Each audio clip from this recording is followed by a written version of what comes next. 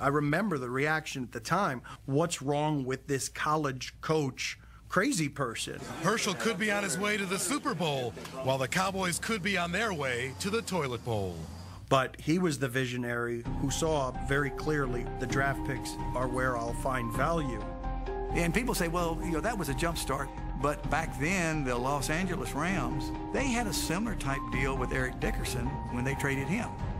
The key is not getting the picks. The key is picking good players with the picks.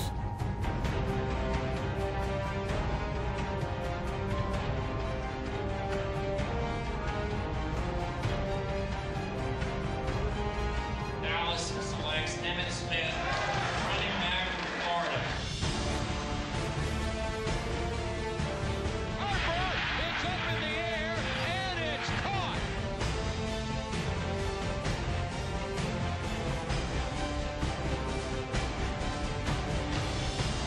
Here's Haley, hit him and picked off in the air. Jimmy Jones intercepts for a touchdown. To build that into the dynasty that it was, his eye for talent was a huge difference, and it really changed the course of that organization. If you went through the year virtually injury-free and did not make the playoffs, would that be a crushing blow? It won't happen. We'll be in the playoff. It wasn't a minute that I was around him in the 2 years that I played for him that I and everyone on our football team didn't know who the head coach was. You know, I think there's a misconception about football. People think that football is for tough guys. You know, tough guys. Bull.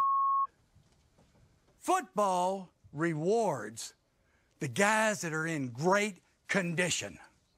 That's when you have fun. When you're kicking somebody's ass and they're sucking for win. There was a great coach one time says, fatigue makes cowards of us all. What if I walked up to you and said, you're a coward? You're a coward. You wouldn't like it, would you? But that's the reality of it. When you're tired, you make mistakes, you don't do what's right, and your will to win all of a sudden starts to waver just a little bit. You get tired, and all of a sudden you don't have that same fight. Fatigue makes cowards of us all of us, me included. I guarantee you, when I was on that damn TV show and I hadn't had any sleep and I hadn't had any food and bugs are biting on my ass, I wasn't a big tough guy. I'm saying, what the hell am I doing here? Fatigue makes cowards of us all. If you're in great shape, if you can run like a deer, at the end of the ball game, you're going to be smiling and having fun. And let me tell you something, guys. This is going to be the greatest time of your life. I used to sit in this same-ass room. I'd look at the schedule, and I'd say, God, well, I can't wait till Oklahoma comes in here. I can't wait till Florida comes in here. I want to kick their ass. And that's what you should feel. This is why you came to Miami. That's why you wanted to be a Hurricane. But you can only do it if you're in great shape and if you're not sucking for win at the end of the game. And when you look across the way and that guy is hanging down, he is a coward. He's a coward because he's tired. Don't be tired. Good afternoon, everybody, and welcome to Super Bowl 27. I promise you, he's a seer. That Super Bowl that year, he said, listen, Buffalo's good. We're going to have a fight.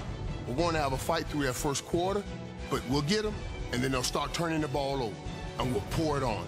And when you're seeing it, and it starts working, you're like, oh, my God. And the turnovers are telling the story. Buffalo, they're a sloppy team. They're talented, but they're sloppy. They turn it over. That's why we're going to win.